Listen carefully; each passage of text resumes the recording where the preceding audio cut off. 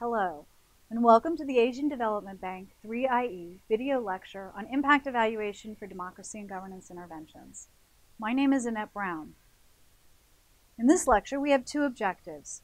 First, I want to demonstrate to you that impact evaluation methods can be used to answer important development questions in the democracy and governance sector.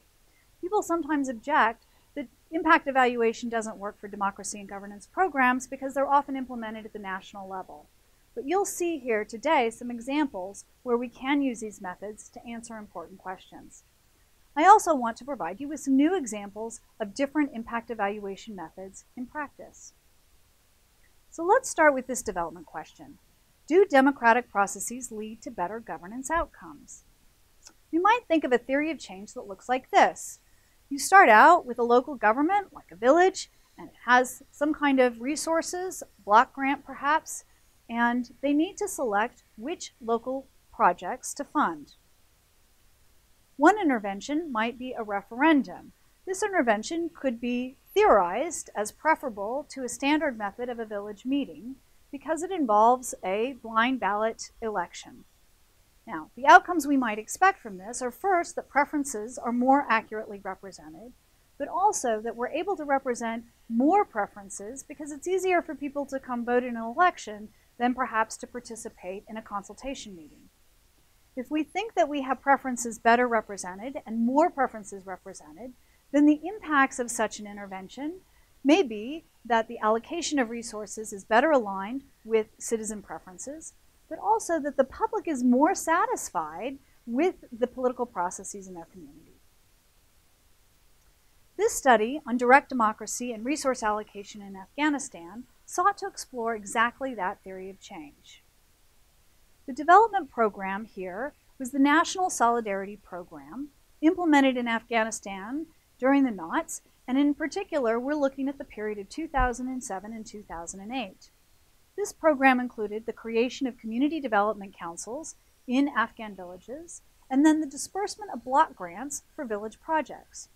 Now, the process of disbursement required proposal development, selection of projects, and prioritization of projects. The authors of this study conducted a field experiment.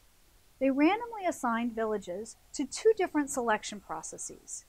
In the control case, the selection was done via the typical and very traditional consultation meeting. In the treatment villages, the authors implemented a referendum. Now, here we have a cluster randomized control trial because the intervention is implemented and randomized at the level of the village, but many of our outcomes are measured at the level of the individual. These authors used matched pair randomization, where they actually randomized between pairs of villages that were very similar, rather than randomizing all of the treatment across the larger sample. They ended up with 64 referendum villages and 64 meeting villages. They collected the following data. First, they did a baseline survey of individuals or households. They monitored the processes as they occurred in both the referenda and in the consultation meetings. They collected information about the outcomes of these selection processes, that is, which projects were selected, and they also conducted a follow-up survey of households. Now, even though we have a randomized control trial, and we believe that our treatment and our control groups are likely to be very similar, we always want to check baseline characteristics to see if these two groups are indeed balanced. This table shows some of the means for the village meeting groups and the referendum groups in this particular sample. So we can see, I just circled some representative ones for you, that in fact, the baseline characteristics for the treatment villages and the control villages are very similar. We can also look at balance across one of the variables of interest, which is the project preference of the citizens in these villages. We can see that these two distributions, the first being for those people in the village meeting villages, and the second in the referendum villages, that the distributions look very similar. They're not identical, but they certainly are very similar. So given that we have balanced treatment and control groups, we can compare them in order to see whether there's an impact of this intervention of the referendum on the allocation of resources. In this table, we compare the distribution of the allocation outcomes between the village meeting villages and the referendum villages. Again, we can see that these two distributions are not identical, but in fact, they're very similar. A few more drinking water projects in the village meetings, a few more roads and bridges projects for the referendum villages, but this test statistic at the bottom shows you that in fact, these two distributions are not statistically different. So in this case, the intervention did not have the impact on the outcome of allocation of resources. But there was another outcome we were interested in, which is public satisfaction.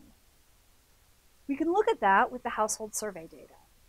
So in this table, we see the effect of the selection method, that is the referendum, on villagers' attitudes, and we can actually separate those effects by male respondents and female respondents. So female respondents, in fact, were less likely to report that they disagreed with decisions or actions of village leaders if they came from villages that had the referendum. Female respondents were also more likely to report that they attribute positive change in the economic situation of the village to the village leaders. So these reflect positive attitudes on the part of women in the referendum villages. For men, we see that they were more likely to say that they were satisfied with the work of village leaders and more likely to perceive their own household economic situation as having improved if they belonged to the villages that had the referenda. So in this study, we see that although the intervention did not have one of the expected outcomes in the theory of change, it did have the other expected outcome, that is public satisfaction. Let's look at a second development question. Can information about local government performance motivate citizens to engage in civic activities? Here's the theory of change. We start with local governments that are performing services for individuals and in other ways governing, allocating resources, and so on. We can think about an intervention where citizens are informed of the performance of their governments. This intervention might lead to two outcomes. First, more informed citizens may be more likely to join local organizations involved in community activities. Informed citizens also may be more likely to contribute to local government projects. In the first case, these local organizations, now with more representation, may have more influence over the governments and therefore may be able to improve government performance. In the second case, there's a more direct effect. The participation of more community members in local projects directly improves local government performance. This study, Can Information About Local Government Performance Induce Civic Participation, sought to explore that theory of change for the Philippines. The development program was the Good Governance and Local Development Project, and here the implementation period explored was 2002 to 2003. The project developed and advocated for indicators of good local governance. They had an index that assessed whether public service needs were being met, how expenditures were prioritized, and participatory development. Now, the evaluation of this project didn't seek to explore the entire theory of change, but rather to test this critical link in the middle, which is, can the intervention of informing citizens about local government performance change their behavior in terms of becoming members of local organizations and contributing to local projects? Now, there was a field experiment. That is, there were 12 sites where this index was generated, and 8 of these sites were randomly selected to receive an additional intervention, which was active dissemination of the information about this index. The researchers randomly sampled then individuals from all 12 sites and questioned them about their knowledge of the index, their membership in local organizations, and their participation in local projects. Now, while they sampled 100 individuals from each of the 12 sites, they only identified 178 that had knowledge of the index, or therefore were treated. Let's stop for a minute and ask whether or not we can do an RCT in this case. We do have random assignment, but we have to remember that it's at the cluster level, and therefore the number of clusters is very important to understanding how much statistical power we have. As it turns out, we have a small number of clusters and also a relatively small number of individual observations per cluster, particularly when you consider that there are only 178 treated individuals. So we don't have enough statistical power for a randomized control trial alone to measure significant impacts from this intervention. Now you might be saying, why don't we just compare those individuals that had knowledge of the governance index with those that didn't? Well, let's remember, first of all, whether or not an individual is likely to know about the index is not going to be random.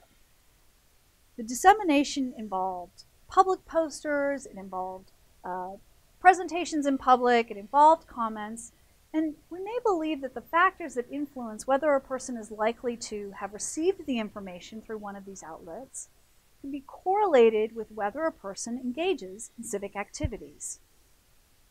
That correlation creates what we call selection bias. And if we remember from the lecture on randomized control trials, selection bias is what tells us that we don't have a valid counterfactual. That is, when we have selection bias, we can't do a naive comparison between a treated and an untreated group. So in this case, the researchers did an evaluation using a quasi-experimental method in order to reduce the impact that selection bias has on the estimates of impact. The method they used is propensity score matching, which you learned about in the video lecture on quasi-experimental methods. This method, propensity score matching, uses observable characteristics to predict whether a person has knowledge of the index and uses those estimated probabilities of being treated to match people who actually are treated with people who are not treated, and then compares the outcomes across those matched individuals. This diagram shows you a little bit about these two samples for this study. The red are those who actually are treated, and the blue are those who are not. But the length of the bar tells you something about the distribution of these propensity scores. That is, the observable characteristics. We can see that these two groups are different on their observables, so we don't want to do a naive comparison. And so what propensity score matching allows us to do is to just compare within these bars where we have people who have similar observable characteristics. Okay, so what are the results then? Can we measure impact? This is a complicated table, but I'm going to start with this upper left quadrant to show you a little bit about the different kinds of propensity score matching methods. The authors here used a variety of statistical methods for propensity score matching in order to show that their results were robust to different statistical methods.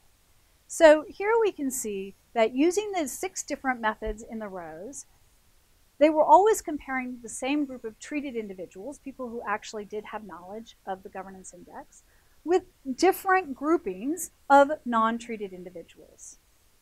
Nevertheless, this quadrant shows you that the estimated effects, the treatment, was roughly the same across all of these methods. That is, those people who did have knowledge of the governance index were all between 35 and 40 percentage points more likely to be members of local organizations.